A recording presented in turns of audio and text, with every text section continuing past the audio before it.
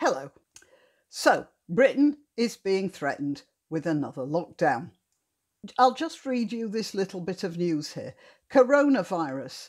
New COVID restrictions could last 6 months.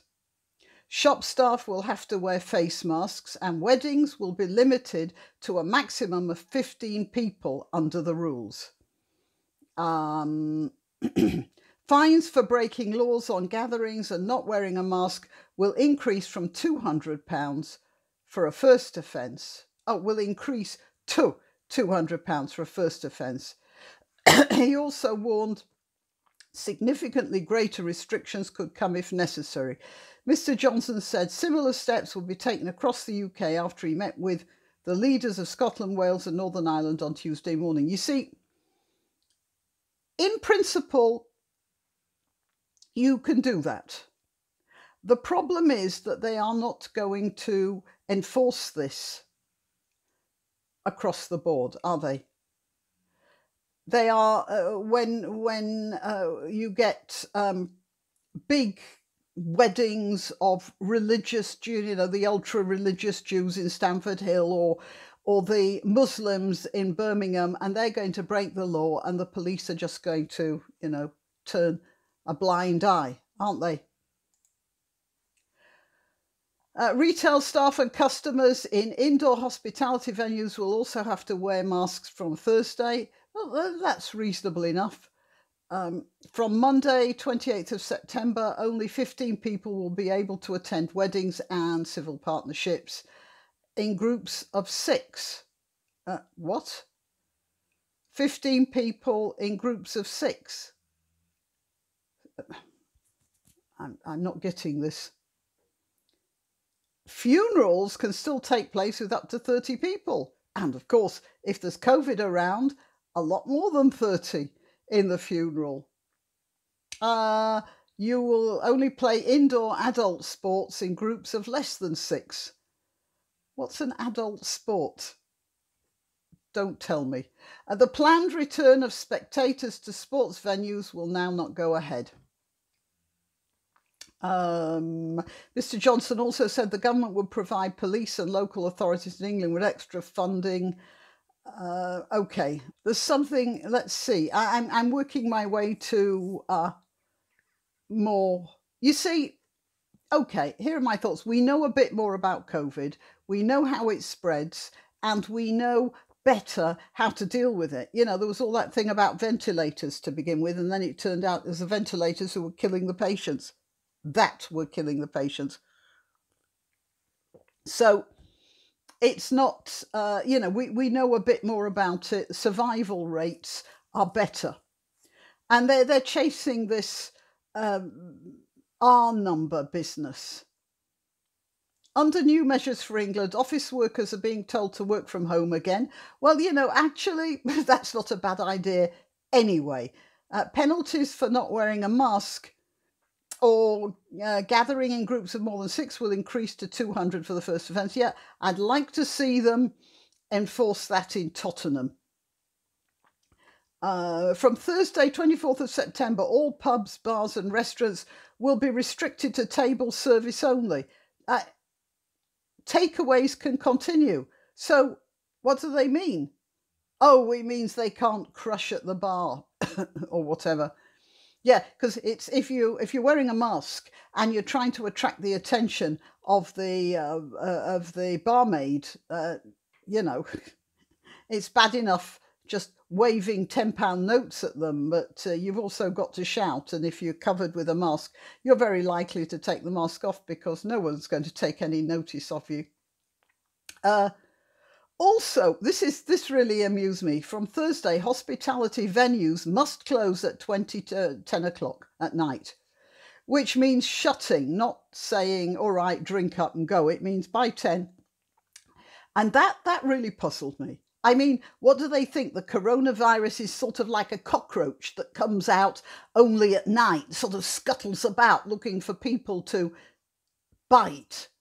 What do they mean? What's this?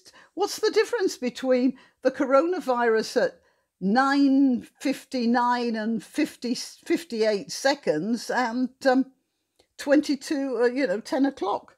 I don't understand that. Face coverings must be worn by taxi drivers and passengers from Wednesday. Yeah, all right. Oh dear, I've just lost the page. Oh yeah. Retail staff and customers in indoor hospitality venues will also have to wear masks from Thursday, except when sitting at a table.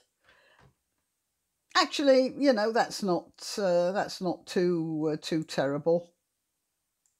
Right. Well, now people are complaining about this, and they're talking about the Swedish model, and that's reasonable enough. Except, you see, I don't think Boris Johnson is doing this out of maliciousness. From the way Johnson speaks and has spoken, it seems to me that he loves Britain and he loves the people of Britain. He loves a lot of the women of Britain, that's for sure. But that's a mean aside. No, he loves the people of Britain in a sort of abstract way.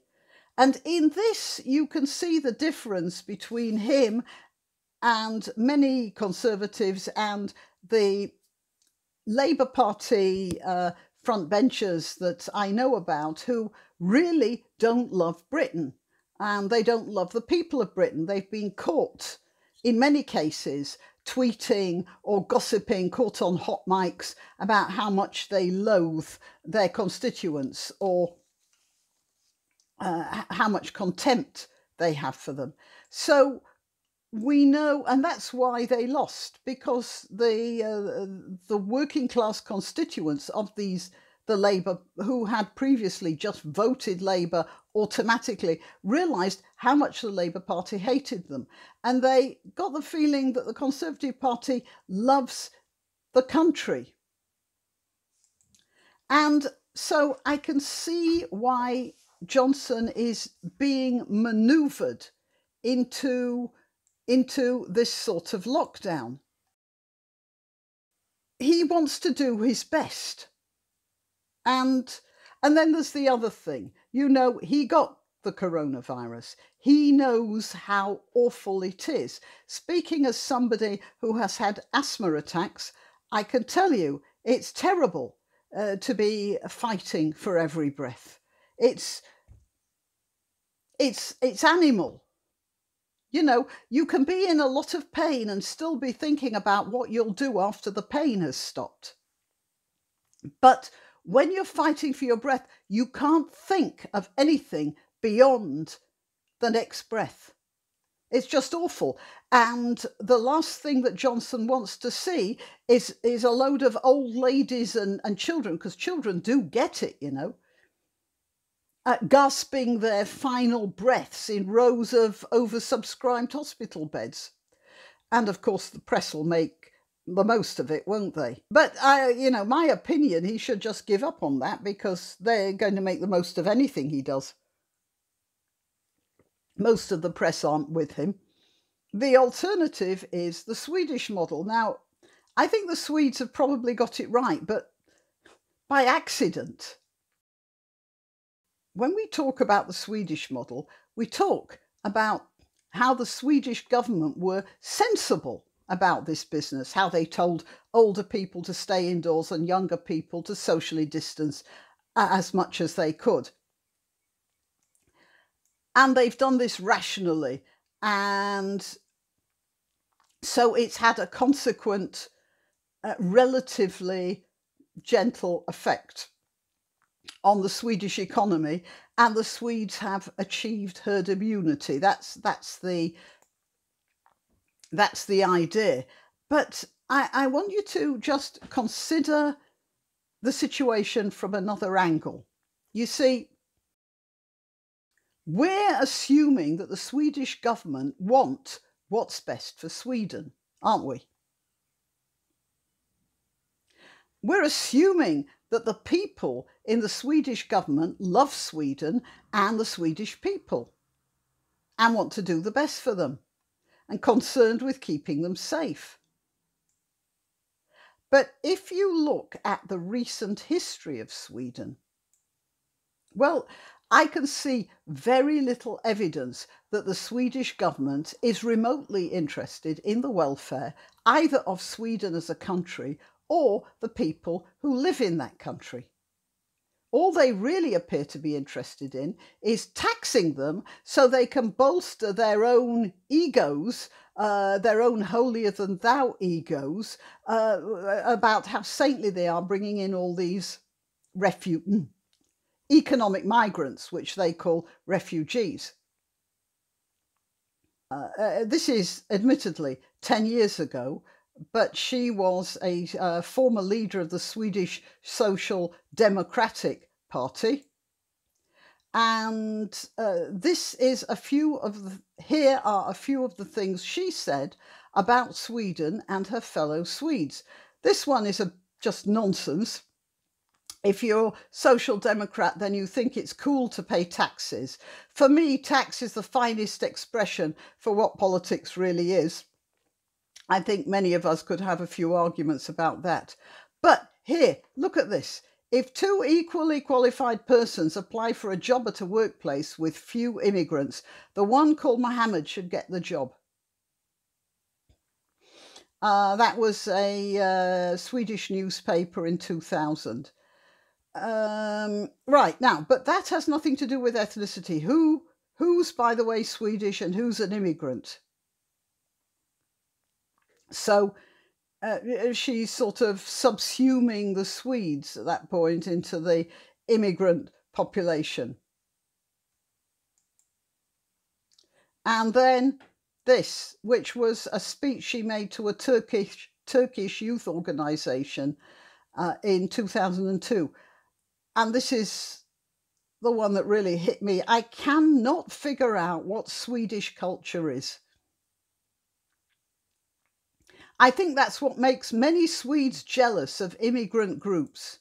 You have a culture, an identity, a history, something that brings you together. And what do we have? We have Midsummer Eve and such silly things. That's what she thinks of Sweden. And it's that sort of person who is governing Sweden.